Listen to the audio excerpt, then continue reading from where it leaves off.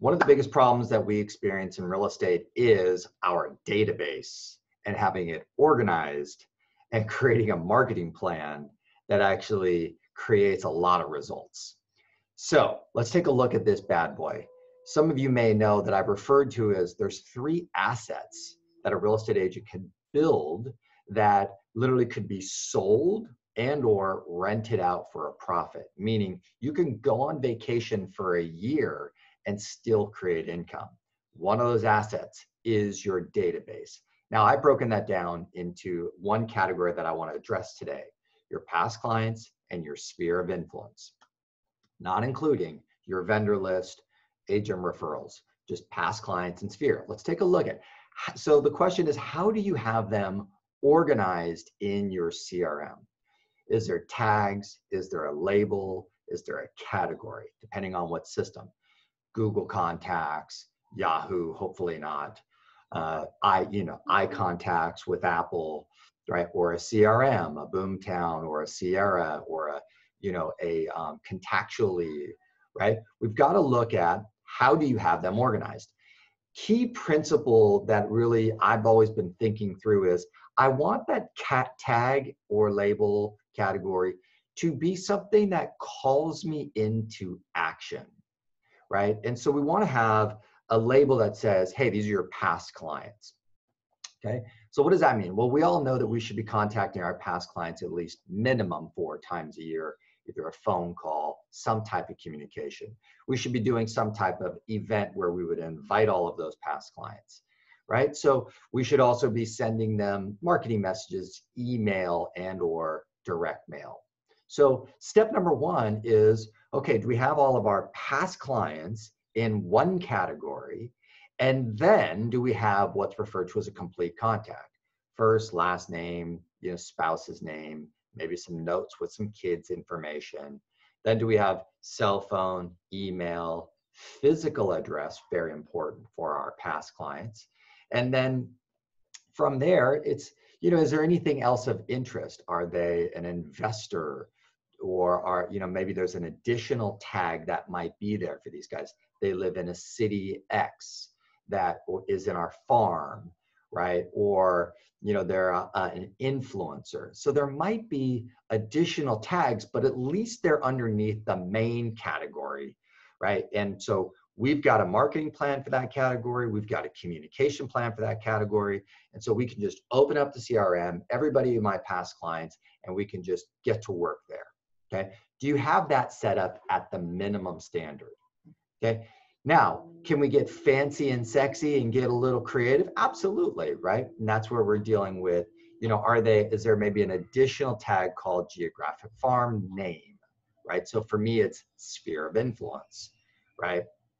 I'm sorry, Solana Beach. Could there be an influencer, someone who is a HR manager and they run a huge company inside of town? So they have a lot of people coming in and out of town. So they're an influencer, meaning I should probably give them a little extra attention, right? They're in my past clients and they're an influencer. Okay, they're a past client, they're in my sphere. They're a past client and they have referred me business, right? Referral source, maybe, however you want to label it. See, we all got to start with this top major level category, and then we might add in some additional little qualities here. What I've noticed a lot when I look at people's databases, we have a lot of these little categories, but we don't have them underneath the main category, okay? So it's all about defining it. How do you define what that category is? And then what is the action plan? So I might have past client farm. And so if some cool event is happening in the farm, I've got a new listing in the farm, I've got something great to report in the farm, I can always go to, I could just go to my farm category, but I also would probably want to start with my past clients in my farm and make a phone call to them because it's high priority. So if I had a new buyer coming into the farm and there's nothing available, I'm definitely going to call my past clients in my farm first. Hey guys, hey, it's Patrick. I got this amazing family that wants to move into our neighborhood. I wanted to just check in with you. I'm trying to hustle a little bit extra for these guys. Do you know anyone in the neighborhood who's thinking about selling? Any hints, any opportunities that you can think of? Right? Okay. I could also, in my sphere of influence in the farm. So let's talk about sphere of influence. Same thing. I have sphere of influence in San Diego. I have sphere of influence in Solana Beach. I have my sphere of influence who might be an influencer. And so inside of my sphere of influence, these are people that we're trying to create business for the first time with them. And we're also trying to increase the number of referrals from that group. Okay, so again, complete contact. Now, in my sphere, there might be all kinds of categories. Live in my farm, renting a property, investor, influencer. So there, you know, in the sphere, there might be multiple additional tags and labels that give us an action plan, right?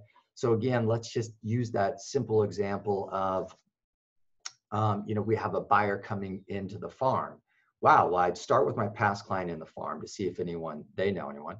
Then I might call my sphere of influence in the farm to see if they know anyone. That would be a very powerful use of our time. So if we really just look, I want you just to be thinking about, okay, the big categories, and then underneath, is there additional labels or tags that might help out in an action plan, in a marketing plan, in a communication plan that increases our results. So this is a good start for you to be thinking about what are the major topics, right? I've got real estate agents that are in San Diego, and I got real estate agents that are out of San Diego. I got real estate agents that are friends of mine. I got real estate agents who are top producers. So I got realtors, and then I got a couple other little additional actions here. If I had a big question to you guys, hey, what is everybody doing right now with X? I might send a message to my realtor, top agent, friends, and go, hey guys, what are you guys doing? So I recently was trying to figure out the virtual open house strategy, right? And looking at the San Diego MLS. Well, I might go, okay, my realtor friends in San Diego, like, hey guys, how are you guys doing this? What are you doing? I'd love to figure this out. See, the tags and the categories and the labels give us the opportunity to create very, very succinct messaging to specific people that will increase our results and make this thing infinitely more efficient. I hope this kind of simple general overview is helpful for you. It's more about the principles than it is about the specifics in this game. Okay, have a great day. Let me know if there's anything I can be doing to help. Make sure you subscribe to the YouTube channel. Please leave a comment below, you know, with a question or anything that you need help with in the area of past client sphere, with labeling, with CRM. Leave a question or a comment below. I'd appreciate that, and I will look forward to answering your question if you put it there. Have a great day. Let me know if I can help.